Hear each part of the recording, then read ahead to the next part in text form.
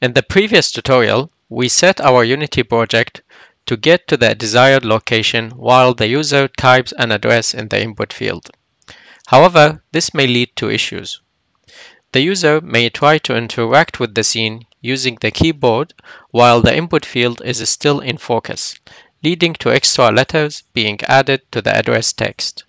In this tutorial, we will add a button so that our project only looks for the location when the user clicks the button or when pressing enter after typing the address. This will be a good opportunity to learn more about Unity user interface, specifically adding a button with an image in it and learning how to trigger a C# method when the user presses the enter key inside the input field. We will also learn how to show different images based on the interaction with the button, including the click, highlight, and others. Okay, let's get started. In Unity Hub, open the project from the previous tutorial. We will start with adding a button. In Unity Editor, inside the hierarchy, let's expand the canvas game object. Right-click on the canvas, select UI, then Button, Text Mesh Pro. Let's rename the button by adding _ address _ go. In the inspector, set the width and height to 45. Set the anchor to top left. Set the pivot to 0 on the X and 1 on the Y. And set the position X to 455 and the position Y to 0. Let's expand the button game object in the hierarchy. Select the text child object and delete it. We will not need it since we will use an image in the button instead of text. I have created a PNG image of a gray search icon with a transparent background.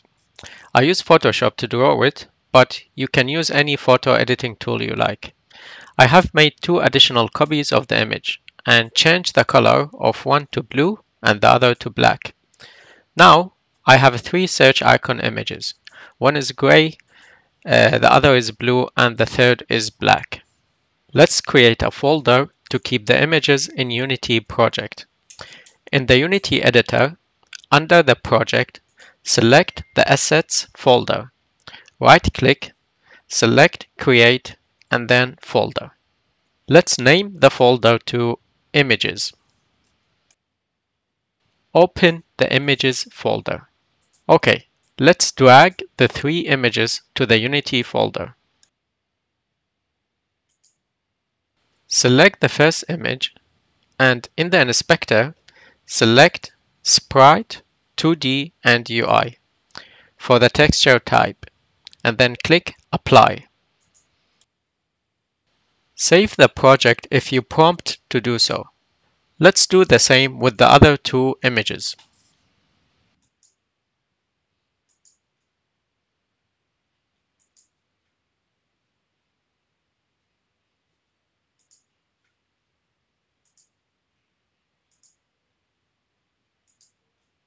Okay, now we can assign the sprites we created to the button. Select the button game object in the hierarchy.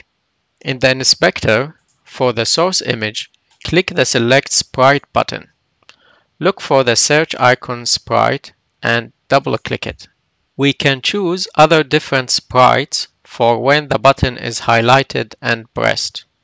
Go down to the button field, select Sprite Swap for the transition option. For the highlighted sprite, click the Select Sprite button and double-click the search icon blue sprite. You may have named your other photos differently, so select the corresponding photos. For the breast sprite, select the Select Sprite button and double-click the search icon blue sprite, or whatever you named yours. Okay, let's see what we've got so far. Press the play button. Notice the change in the button when you hover over and press it. Great! Now we can add the C# code that interacts with the user interface. In the project, open the Scripts folder. double-click the map C# file that we created previously to open it in your code editor. In the start method, we can listen to the onSubmit event that occurs in the input field. The onSubmit event is a trigger every time a user presses the enter button while the cursor is inside the input field. We can pass a method that gets called every time the event is triggered. I called the method onInputSubmitted. We will write this method next. Let's create the method that we triggered by the onSubmit event earlier. The onSubmit event passes the text inside the input field as a parameter to this method. We can replace all the spaces in the text with a plus sign, as we've done in the previous tutorial, and assign it to the address string variable.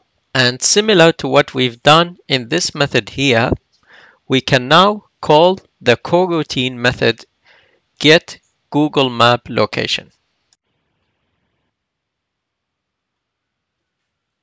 Let's create another method that gets triggered every time the button is pressed. Inside the method, we can get the text from the input field, replace the spaces with the plus sign in the text, and call the get Google Map location coroutine method. Since we only trigger the map search when the user presses enter inside the input field or press the button, we no longer need this onTextChange method. Let's comment it out. Okay, let's save the C# file and go back to the editor. In the hierarchy, select the InputField game object. In the inspector, remove the method we set for the onValueChanged event. Let's assign the method we created in C# to the button. In the hierarchy, select the button game object. In the inspector, go down to the onClick event, click the plus sign to add the onButtonClick method we created in the C# code.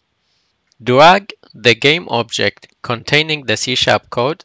In this case, it is the scripts game object. Select the C# code, then choose the onButtonClick method.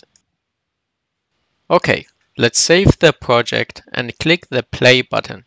I will type in Sydney Opera House and press the enter key on the keyboard. It worked. Alright, I will enter another address and click the search button to test it out. 456 Kent Street, Sydney, New South Wales 2000. It worked too. Great! In this tutorial, we learned how to trigger a customized method when pressing enter on the input field or a button.